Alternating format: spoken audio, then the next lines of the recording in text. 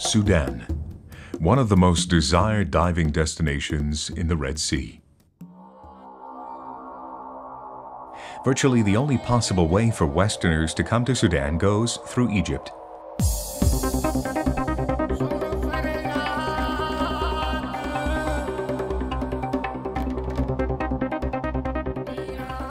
There's a weekly flight connection from Cairo to Port Sudan with no fixed timetable. It gives an additional touch of uncertainty, as well as the potential boredom of waiting at the airport.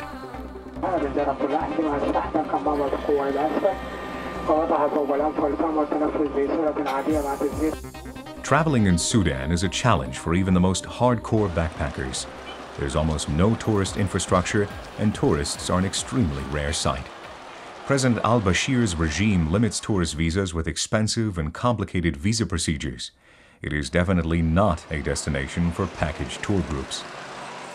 Nevertheless, Sudan is a genuinely exotic, unspoiled, and interesting country with a special sweet-bitter charm. People are open and kind.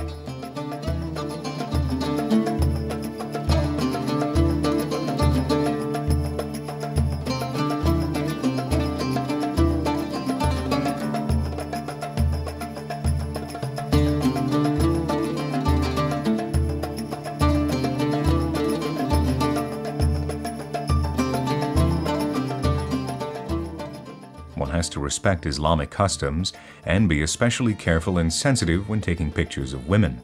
Still, visitors will be impressed by the real beauty of Sudanese women, a mixture of Arabic and Central African looks spiced with a special touch of pride. Taking photos in general is restricted and often illegal. It's risky to take pictures of anything that the ever-present police may consider strategic or important for the country's defense. It's easy to run into problems because of an innocent tourist photo or video session. Why do you take pictures?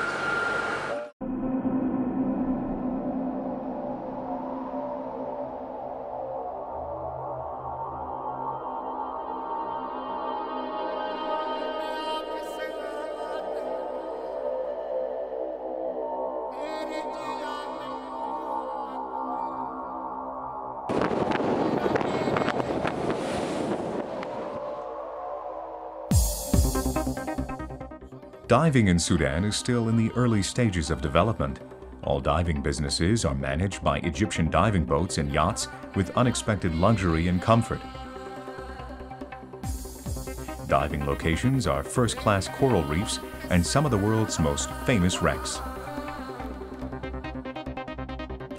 The locations are uncrowded and divers can really enjoy their dives. However, strong currents, an open sea wind, and serious waves demand experienced divers. There are a lot of negative buoyancy entries, not so easy orientation, SMB deploying in the blue, and bipote pickups far away from the mothership. For safety reasons, all divers are equipped with special searching radio transmitters for easier rescue operations in the open sea.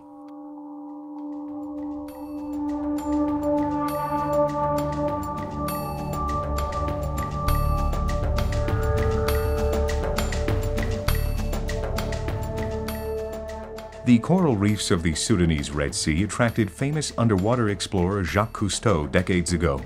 The remains of his underwater lab Precontinent 2 are still visible in the lagoon of Shab Rumi and provide an interesting journey into the past.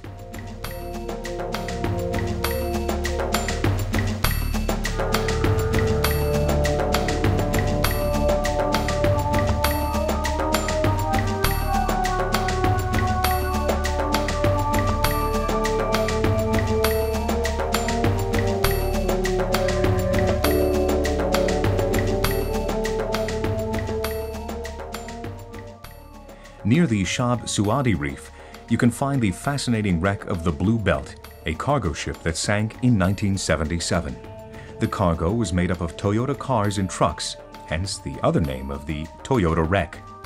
It's speculated that the crew were smuggling goods from Saudi Arabia at the time and were attempting to pass through a gap in the reef. Evidently, they got it wrong, hit the reef, and sank. The remains of cars are still scattered around the wreck.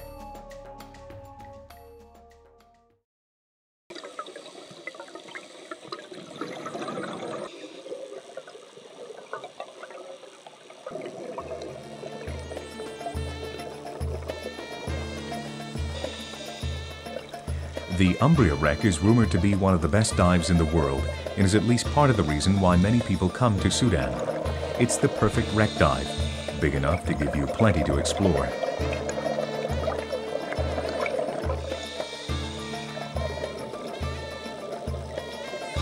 The Umbria was an Italian cargo ship. In 1940, British forces ordered it to surrender, but the Italians scuttled it rather than turn it over. The Umbria sank complete with its cargo, and should its bombs ever go off in the future, the ensuing tidal wave would engulf Port Sudan. Its cargo of Fiat cars, wine bottles, tiles, and munitions are a source of lasting interest, and the wreck is festooned with coral and fish life.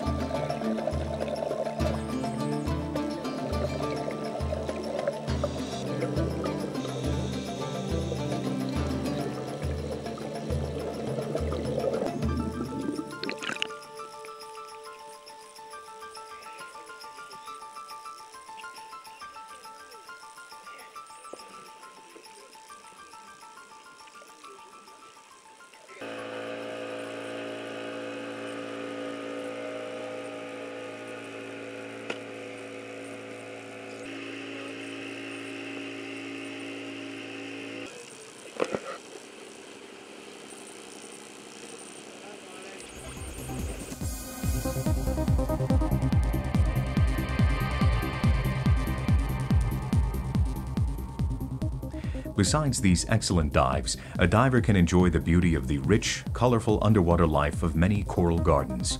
It's like swimming in an aquarium full of tropical fish.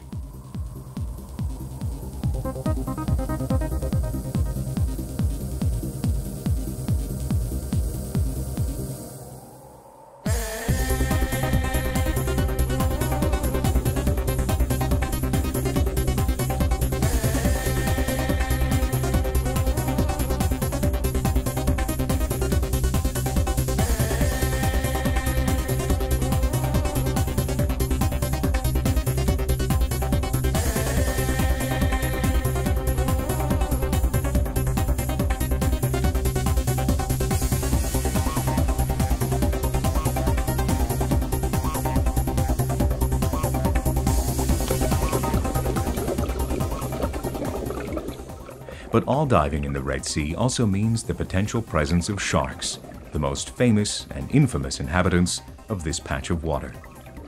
Shark encounters are probably one of the most emotional and intense experiences for a diver. The coral reefs of the Red Sea are shark-inhabited and are one of the best spots in the world to meet these magnificent predators. Shah Brumi, Angarosh, and Sanganeb are some of the most known and desired shark-watching destinations.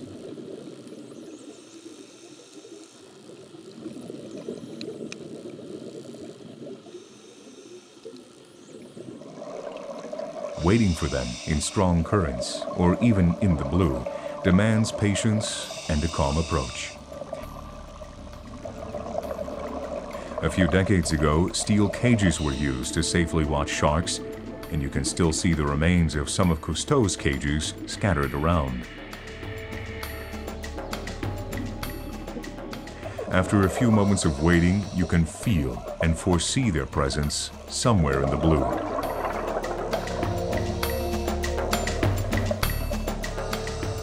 A distant, undefined movement announces the arrival of the kings of the deep.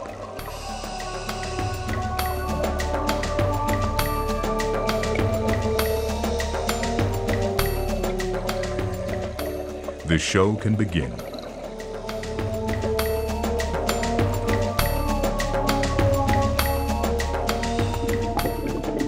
And observing sharks dancing everywhere around you is certainly the highlight of a diving trip. All human fears and prejudices evaporate in a moment, and only respect and admiration remains.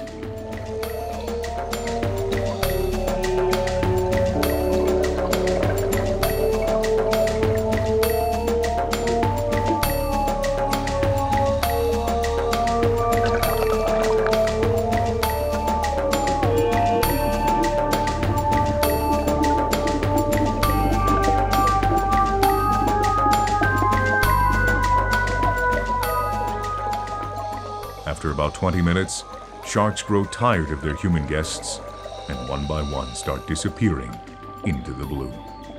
The curtains close again, and it's time to ascend and go back to reality.